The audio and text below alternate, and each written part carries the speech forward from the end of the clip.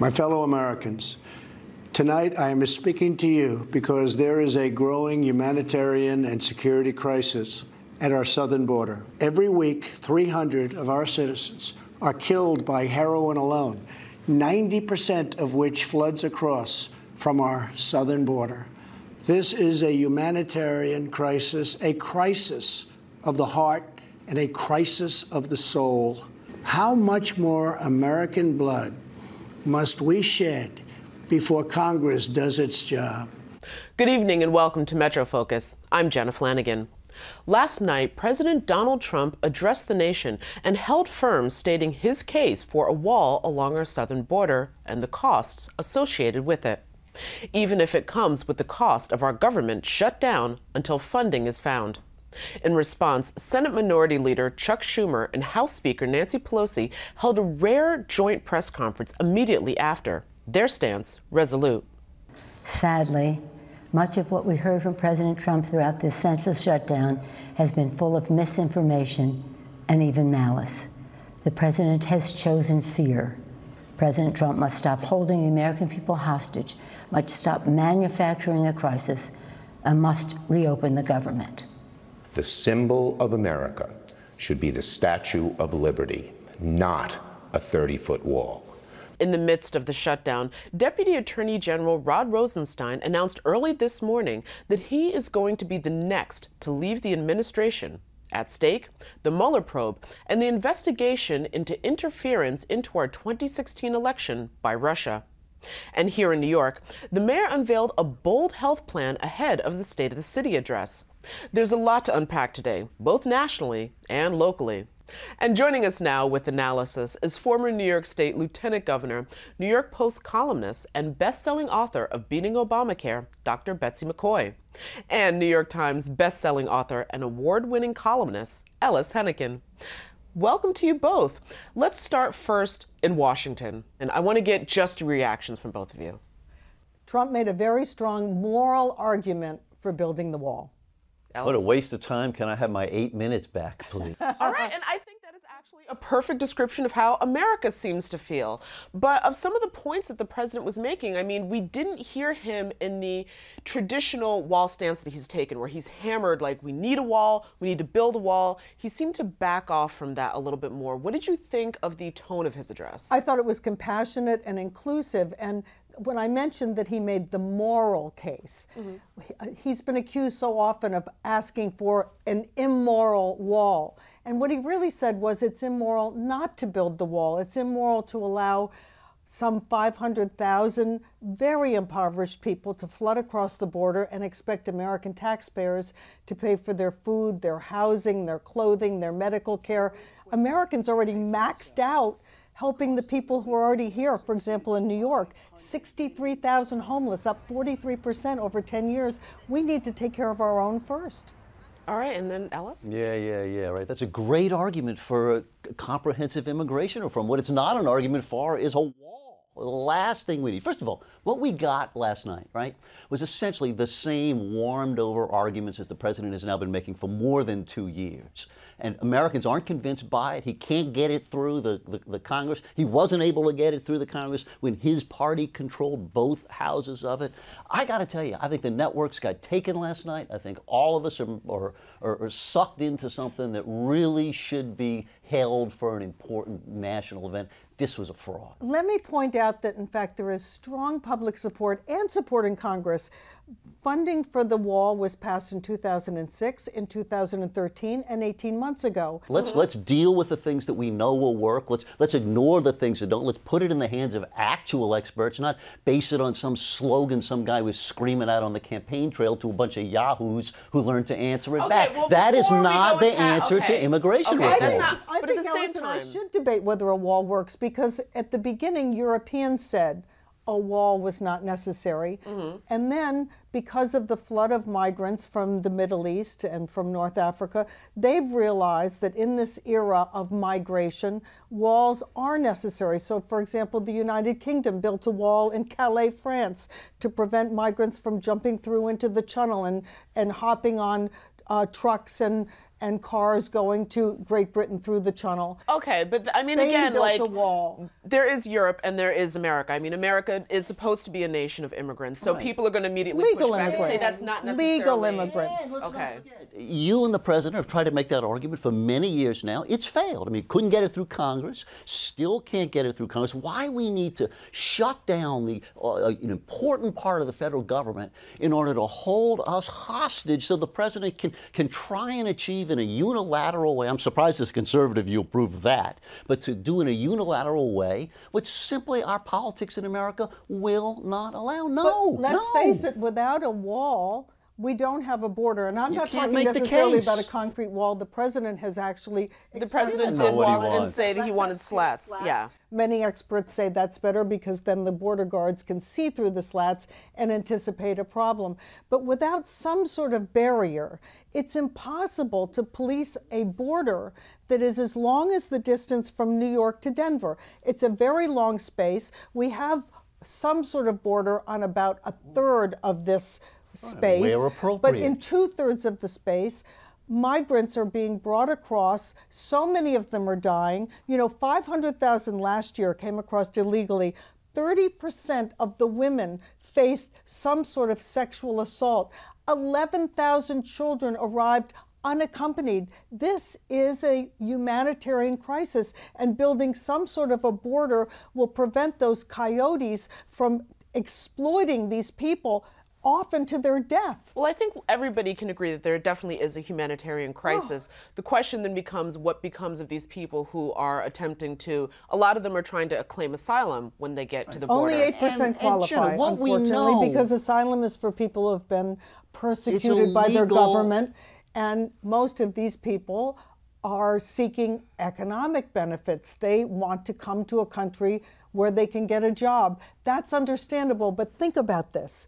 Other people are doing it legally.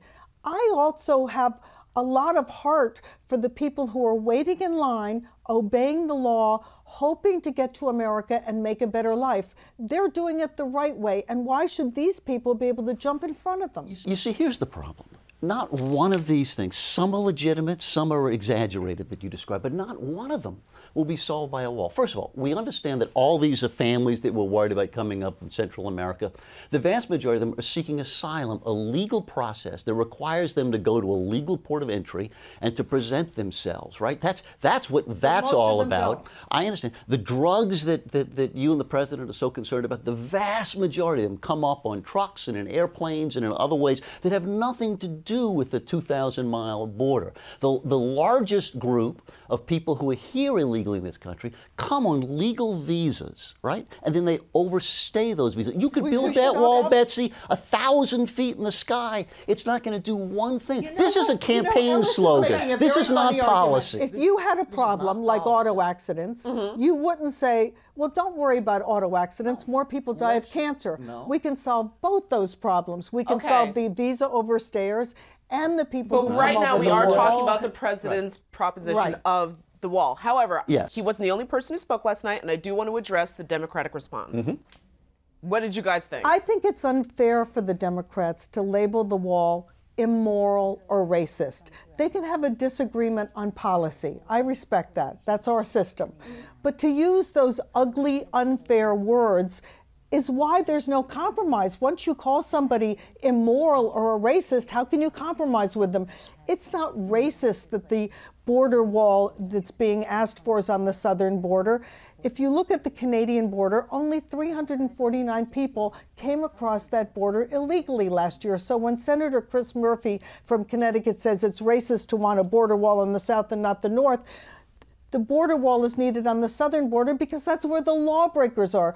500,000 people compared with 349. Well, you know, Betsy may not be motivated by racist feelings, but let me tell you, this was used in a racist way by the president. Many people are responding to it in ways that are racist. And we really have to get back to the actual practicalities of what we're doing here, right? Yes, there's an issue with the border. Yes, we need to deal with it, but there is no argument for shutting down the government, holding all of us hostage while we have these debates, right? Harming all kinds of innocent people in important parts of this country, right? And we are taking the decision away from the people who actually, there are some parts in the border where we may need a fence. We've got 600 miles of it already. But the notion of this sea to shining sea of huge walls, I don't even think the president believes that anymore. In fact, he seems to be backing away I from would it. love to keep going. I would love to keep going on this one, but unfortunately, we do have to move on because so much news is happening. Sure, there is a lot.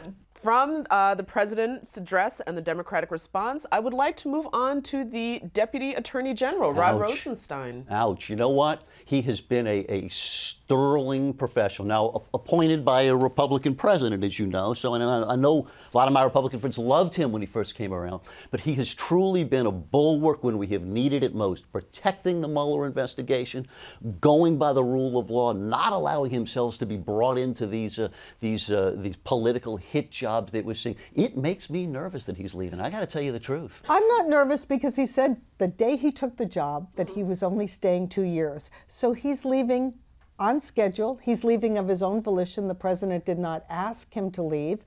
And we have a new attorney general coming in, and it's customary that the new attorney general will build his own team. So there are no red flags here with Rod leaving. All right. Well, then moving on to, as you were saying, the investigation that Rod has played a hand in protecting, as some people are saying, the Mueller investigation. We've seen a lot of headlines around that. What are your responses to the latest developments with this? And we still haven't gotten a report yet. You know, it's amazing to me that after all this time, he has not connected the dots. He's issued quite a few indictments, which I've read carefully, against Russians, Russian companies, and Russian individuals.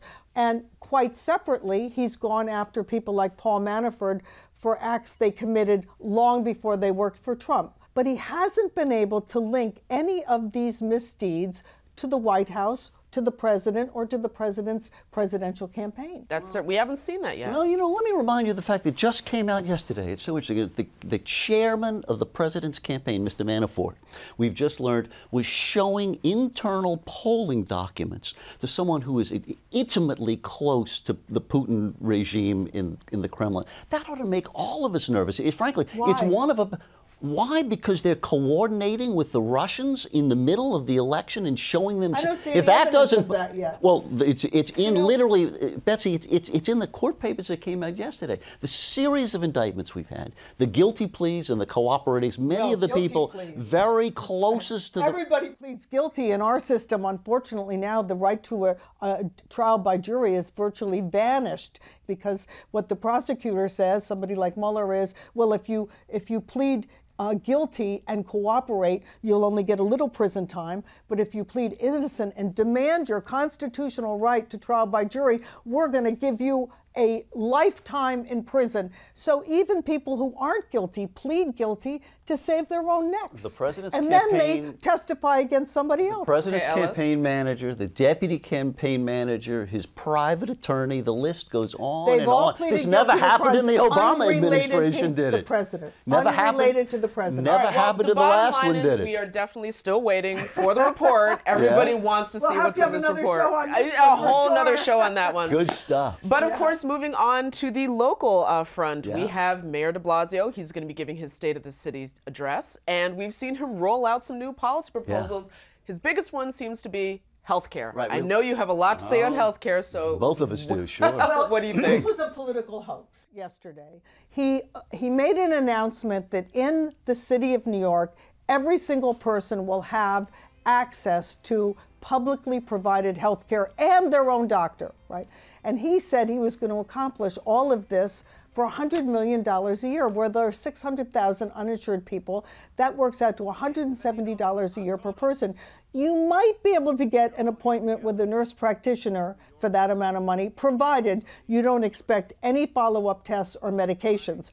Got to stand up for nurse practitioners for a second. Do not diss them. They are the future. future. They are the It's just future that of healthcare. They charge less than a physician. A physician would be $300. They are the future of primary health care in this country. Listen, there's a big problem, right? In a decent society, and I know you join me in this, people have a right to health care, right? They should not have sicknesses and illnesses and problems and be unable, because of economic reasons, to get decent, basic health care. Listen, it's complicated. It's expensive. All kind of public interests, the private interests are fighting about it. But you know what? I got to give the mayor a little bit of credit to stand up and say, look, this is important. This is a compassionate city. We got a lot of money here. And you know what? let's try to take a Wait grip a second. on This was a mirage. This is a highly ambitious mayor who would like to be out in the field with the presidential wannabes, with Cory Booker, Kamala Harris, Elizabeth Warren. He wants to be up on that stage. Universal health care is a major issue. So he held a press conference, but there's no meat behind it. There are no changes. He can't take $100